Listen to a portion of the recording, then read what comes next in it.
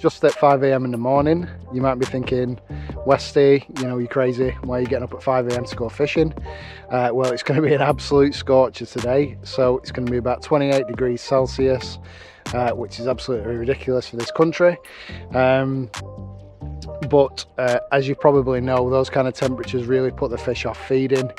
Anything so high, it just takes the oxygen out of the water. The fish don't move out around as much, and they'll just sit up in the water and they just won't feed. So I've got here nice and early to get a morning's fishing in before the temperatures start getting up. So I'm going to be fishing double method feeders today.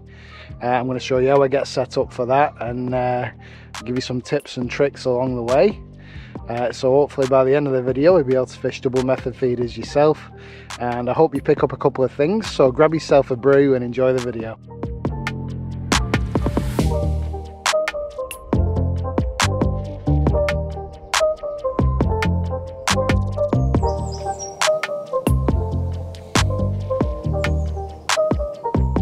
First thing I want to get set up is my feeder chair.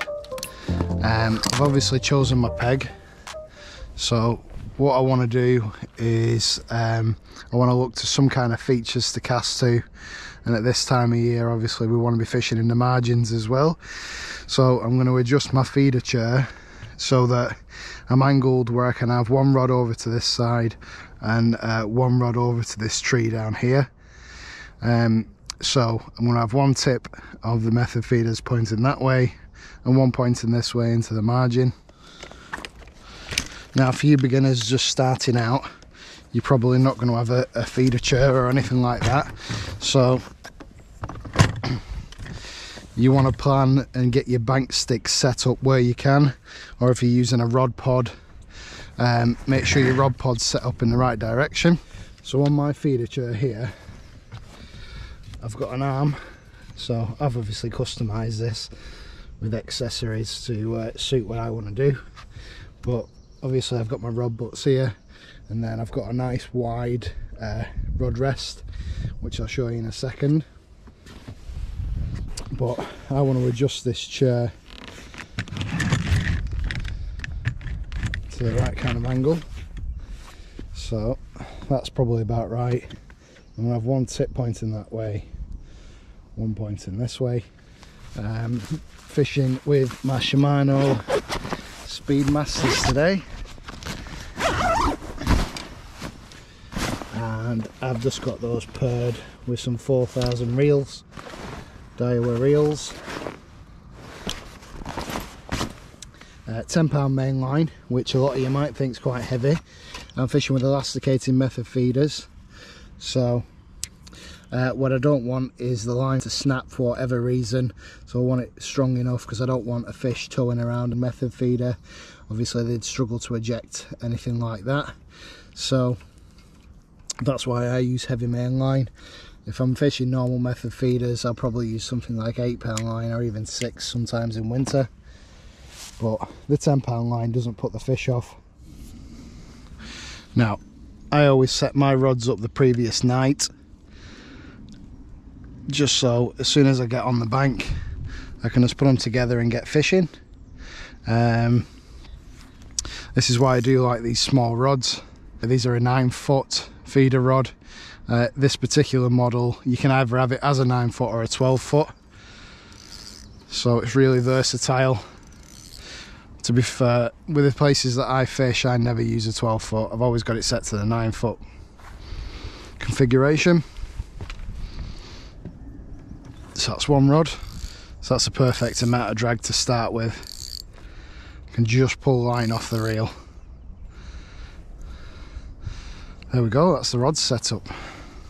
I've obviously got some pre-tied method feeder hook links, which I always do. I don't tie those up on the bank, it's too fiddly to be tying up on the bank.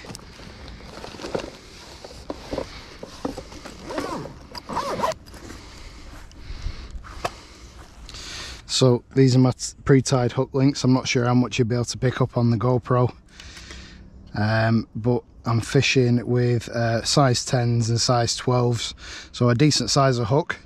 I'm going to be fishing with probably 8mm or 10mm wafters. There's some decent carp in here, so You need something fairly substantial, and you're not going to get any hook pulls or anything like that then. So for your method feeders to work effectively, you want to use a short hook link. This one's about 6 inch, and what it does is it hooks onto the elasticated method feeder. There's a little rubber sleeve that covers up like a quick change hook, so it does loops over that. It pulls back into the rubber sleeve and you're good to go. I always have plenty of these pre-tied hook links ready, so I can swap them out if I need to. Okay, so that's the hook link on, and it's good to go, that one. Just needs a wafter on there. I always strength test the rigs a little bit after I've tied them, just to make sure that it's not going to snap at the knot or the hook. Now that we've got the rods set up and the hook links on, we need to prepare the ground bait.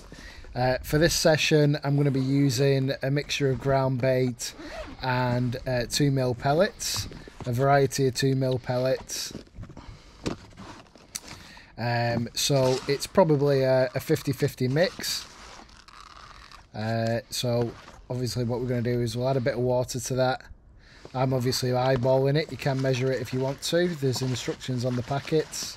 But I tend to probably over wet it a little bit, and what happens is it just allows the 2mm pellets to soak up some of that water.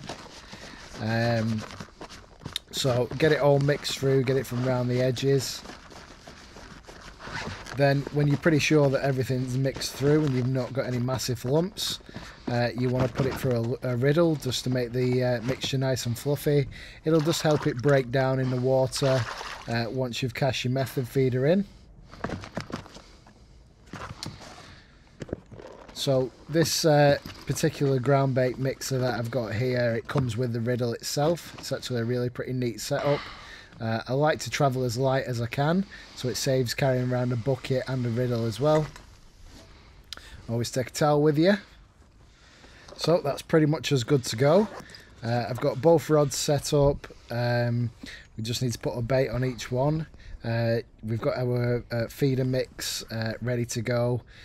Just need to screw the end of this feeder arm on. So just screws on. Make sure you've got it spinning before you take your hand off it, otherwise it'll end up in the drink. Done that a couple of times. The next thing we want to do is we want to lower this feeder arm down a bit. You want your rod tips as close to the surface of the water as you can. It sends the line out in a good angle towards the feeder.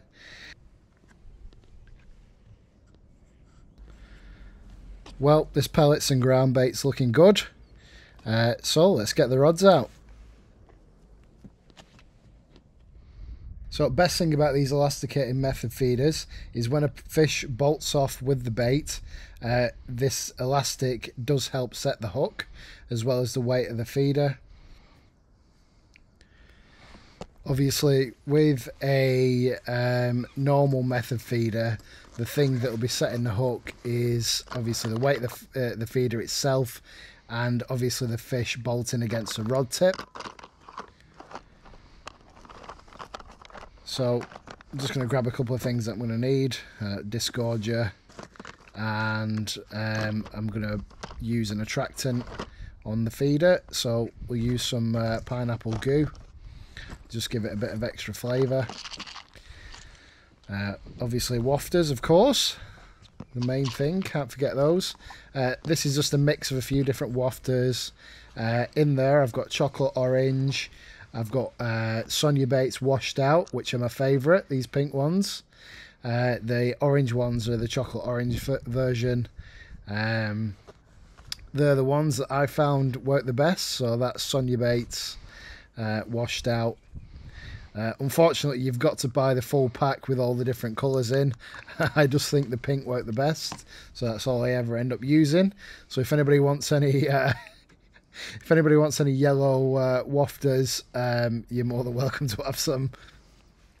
Last thing we need to do with this is just put the mix through the riddle, make it nice and fluffy.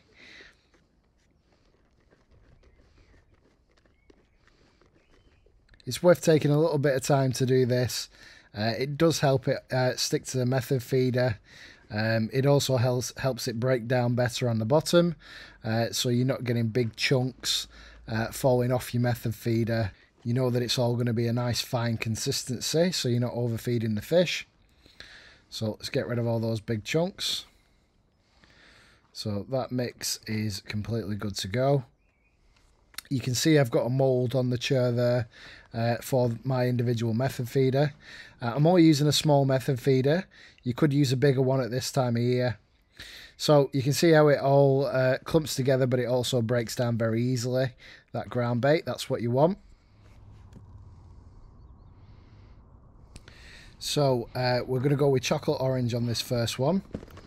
So when you're loading your method feeder, you want to put a tiny bit in the feeder first. That'll cover the wafter, and then cover it up completely, and then press your feeder into the mould, and then that should just pop out when you press the release button. So there you go, you've got a perfect package there, ready for the fish. So the fish will come in and be feeding freely on those loose offerings that are breaking down off the feeder, and then they'll find the hook bait, not realise, and self-hook themselves. So I've just put a bit of attractant on there to get us going. That Korda pineapple goo is really good. I think that's probably the best flavour that they do. Obviously I'm not affiliated in any way with them, but I do use it. So just a light cast into that corner where I've seen some fish movement before. I've got a feeling that'll go off really quick. So sink your line once you've cast out. So that just drops the line through the water, so the line's not floating on the surface. So I've set my feeder there, but it's not quite at the right angle. So what I'm going to do is I want to lengthen this feeder arm to go past the next eye on the rod. That'll just help secure it into position. Then I'll lock that in. Then what I'm going to do is it's sunk under the tip's sunk under the water surface. We don't want that, so I'm just going to raise the feeder arm so that the tip of the rod is just above the water's surface, so I can see any indications or takes that I get. So that rod's looking pretty good. I am just going to adjust the tip slightly. So I'm just putting more tension through the tip by tightening the reel. So let's get the other one in the water. So I'm going to load this second feeder up now. And that's going to be going in the opposite direction, so the tips aren't interfering with each other if I get a take or anything like that. I'm going to go with a pink wafter on this one. These wafters are 8mm. I think that works best with the size 12s that I'm using. Make sure that they're balanced. So again, tiny bit of pellets in the bottom just to hide that wafter. Then press it into the mould, pop it out. Let's put that second rod out and notice this twitching. Yeah, that's going round. That's a definite bite. So I've just lifted up into it. Put steady pressure on the fish. These Shimano Speedmasters are definitely my favourite rods. They've got a great action. They bend all the way from the tip of the rod all the way to the base of the rod. So obviously I'm keeping steady pressure on the fish here. The elasticated method feeder is doing a lot of the work. It's taking a lot of the bolts and head shakes out of the fish's fight. Feels like a half decent fish. When you're using the elasticated method feeders as well, they take a lot of the strain off the line.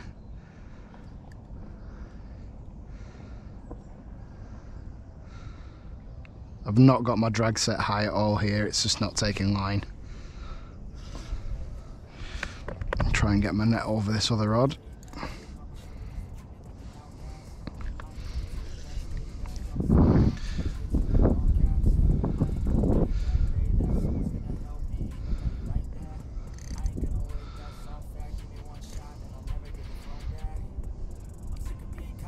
I'm trying a new angle on the GoPro, so I'm using the ultra wide rather than just a wide angle on the lens. feel like you'll be able to pick up more.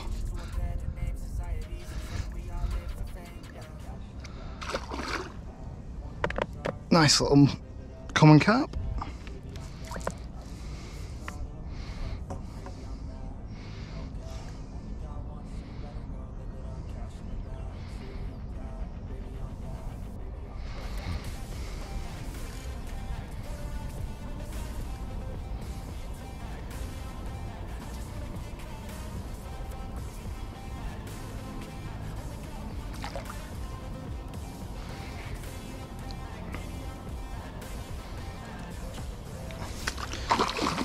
Bad size that, I reckon that's about 3 or 4 pound.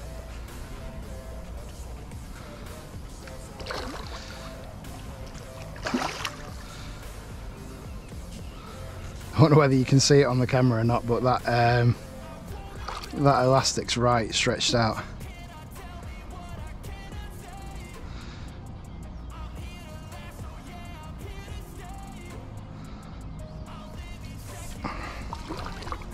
There we go. And we're in.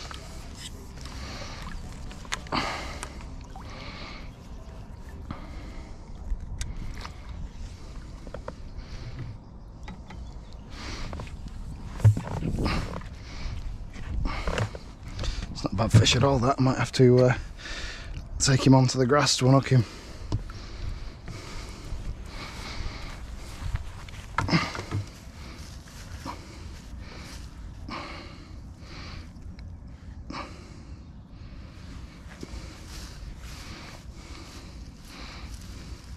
It's like a bit of an old warrior, missing part of his lip there.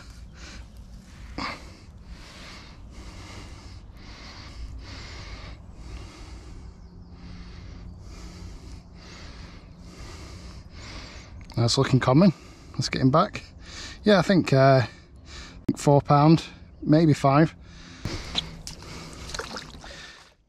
Now let's see if we can actually manage to get 2 rods out this time. So I'm just going to swing this one out down in the margins here. Closer to the side the better. I found a sweet spot to be about 1 foot.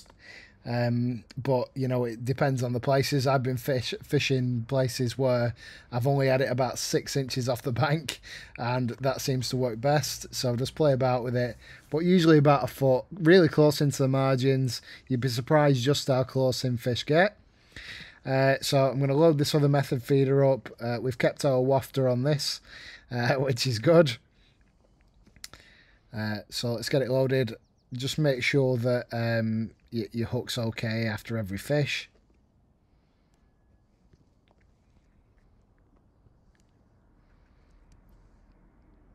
You can see how you can just see the wafter there on top, but it's nice and concealed. So try and get it back into the same spot. Nice, easy overarm cast. And that's good. Sink the line again. And then I'm just going to pull some line off just to release some of that tension on the tip there. So that's perfect. So they're set up great. If you are picking up a couple of tips from this video, guys, feel free to subscribe to the channel. It really does help. If you have any questions, comment down below. I'll get back to you as soon as I can.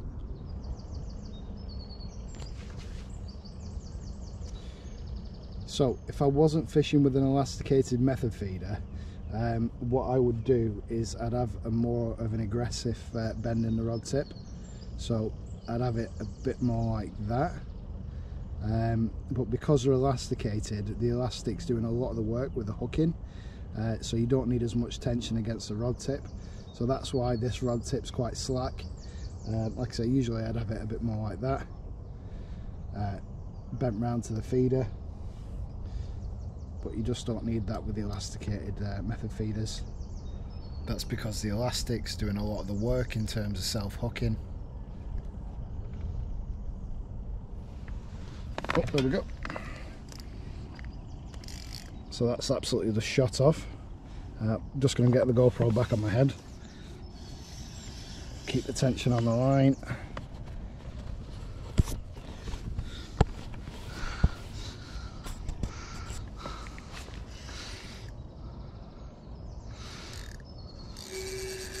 Oh wow. Well, tail walking. What's that all about? It's right on the surface. Tighten that drag up a bit. Not happy at all, this one.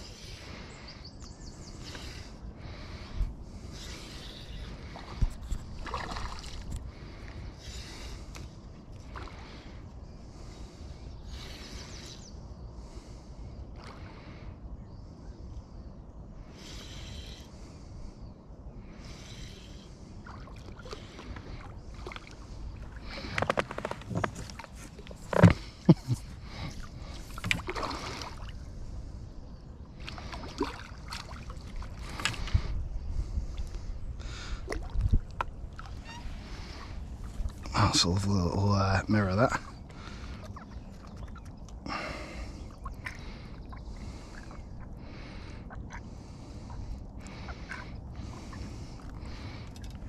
There we go, wafters come out in the net.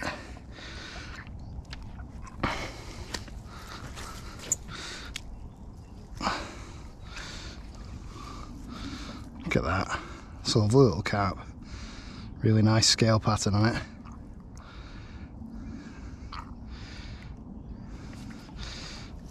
Awesome, so that's second fish in.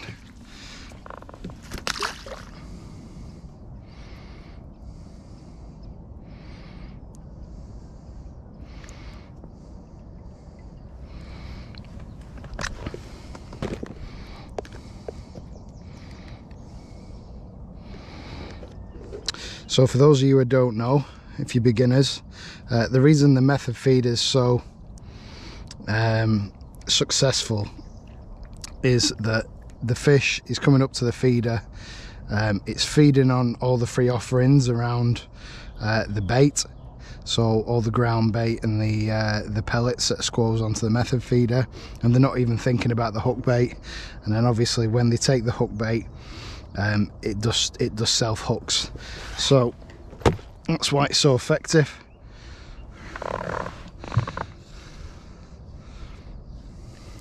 Just builds the confidence of the fish up.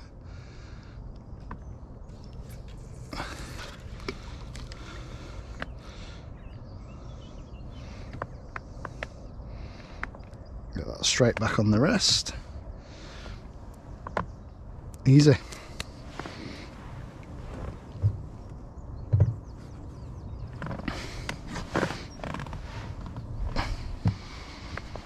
Such an effective method for all course fish. It's very, very rare that I fish float anymore. I just think this is so much more effective.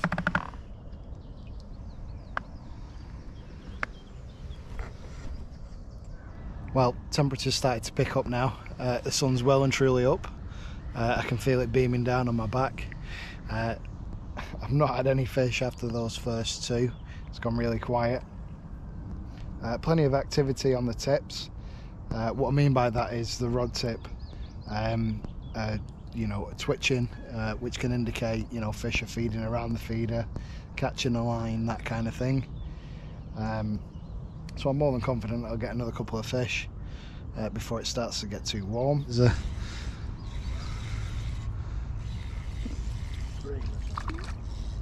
Oh my god. It's usually me that catches them. Poor thing, look at that. How's it done that? I know.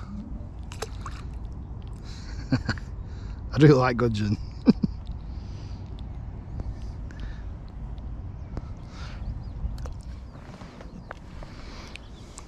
When you're fishing like this, make sure that you've got everything around you. So I've got my net to hand there. I've got my ground bait mix, and I've got my wafters. So everything's around me.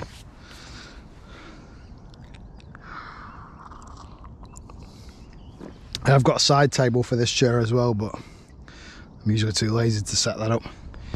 So I don't know whether you could see it on the GoPro, but there's quite a big breeze started to pick up, and that's blowing in towards me, which will definitely help. fish tend to follow the wind, especially when it's warmer like this, so that'll push them into this corner where I am, hopefully.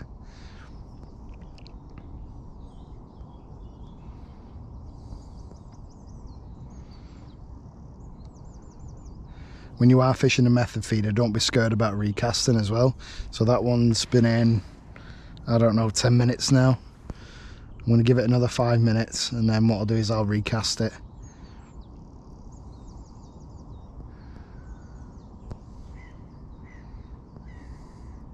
There's definitely still fish in that area where I'm fishing, because I keep seeing them rolling. There's some bubbles coming up as well. I've not had any kind of indication down here yet.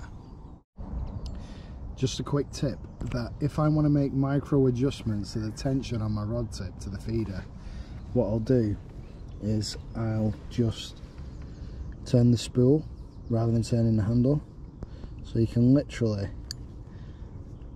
have full control over it.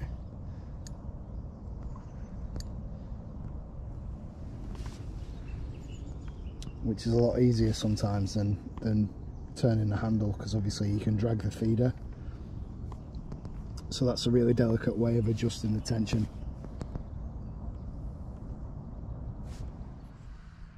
So these method feeders that I'm using today are Preston Innovations ones.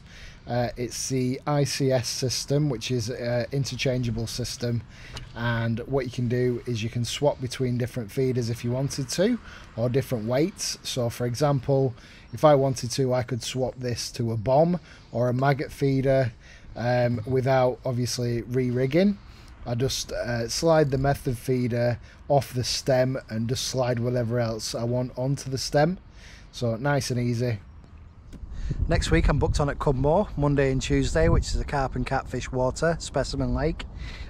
So if you are interested in that as well, feel free to hit the subscribe button. I'll try and cover all different types of fishing in these videos, not just coarse fishing, you know, carp, catfish. I'm going to try a bit of lure fishing as well, so there's plenty to come.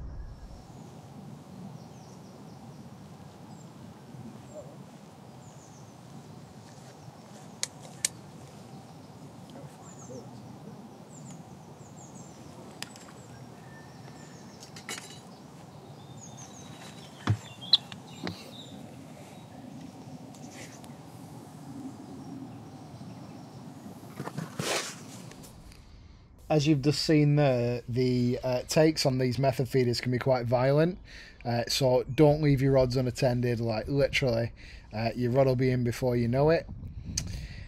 So I think we're into another carp here.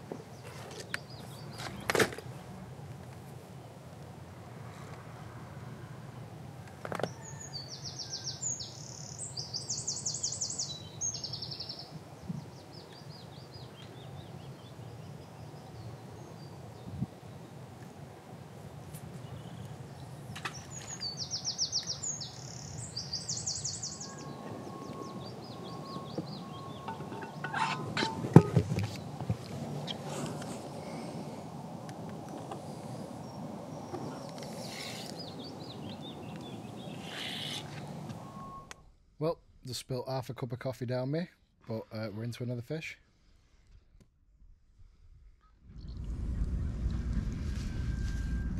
Lovely barbel. Tip just went straight round, so it's a decent size.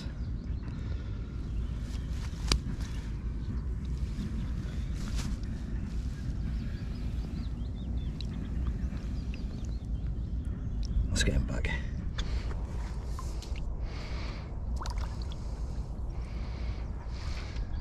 Well, it's gone quiet on both sides, but I'm going to have another quick cast just by these reeds down the bottom. I've seen a bit of movement there next to that other platform.